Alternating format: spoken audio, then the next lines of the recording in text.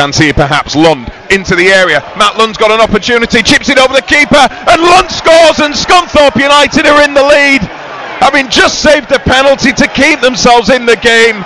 And Lund has looped one, a cheeky little chip over the keeper after bursting into the area, and he just dinked it over him, and the backtracking defender could do nothing about it, and Scunthorpe United could be on course for victory after all that. It's Bristol Rovers 1, the Iron 2.